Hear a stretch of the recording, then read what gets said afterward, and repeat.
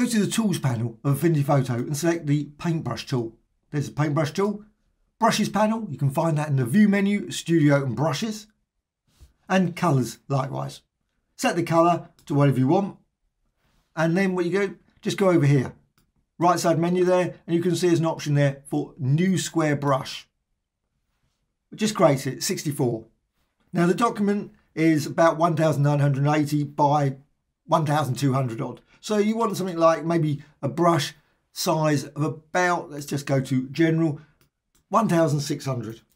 Because it depends on the size of your document. I'm just going for 1600, something reasonably large. However, I don't want it as a square. You can see the square, that's the brush there, just appears. But what I want to do is also I want to change the shape.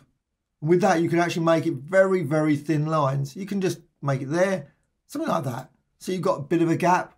Up to you. You can just tweak it so it's very, very close together. Make certain you set the rotation to 0. Don't change the rotation there. And also, once you've done that, go to Dynamics. And you go down here to Hue Jitter, Saturation Jitter, and Luminosity Jitter. And then you can see now you've got this design here. All the colours. We'll just close it because I'm going to use that. I'm just going to go across this and I can just apply it. And as you do it, it takes a few seconds to process. It's not instantaneous. Depends on the machine, of course. But you can apply it multiple times and you can see what happens. Creates these lines. Now, of course, you can always go back here. Double click again and think, you know what? I don't want that size. Maybe I want it slightly thinner. So what you can do, you can change obviously the size, make it a bit thinner that way, but you can also go for shape again, make it even thinner as well. So just make it very, very tiny just there. And also you can change the spacing. So you just make it a bit finer. And again, it's not going to be super quick. Just apply it across and you can see as you apply it, takes a few seconds to update the screen.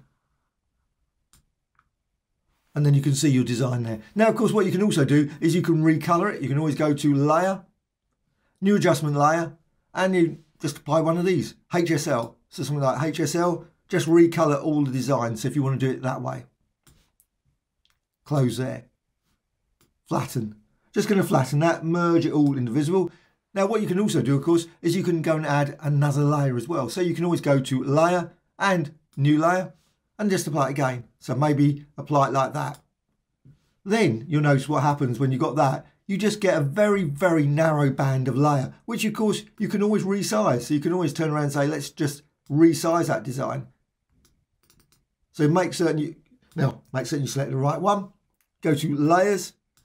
You got that. You can always, of course, remove the other ones just to make certain that you're actually using just that design. Because sometimes you can actually end up quite easy, ended up selecting the wrong ones. So I always find it just as easy, just simply to deselect the others, makes it you can't see them, so there's no chance that you will select those by accident. And of course you can move those around, resize them, etc. You can still continue to squeeze that to create a different variety of different designs. Once you've done that, you can always bring the other ones back again, simply bring them back in again, and you've got your lovely straight line designs like this in Affinity Photo. Hope you found this of interest. Thank you much.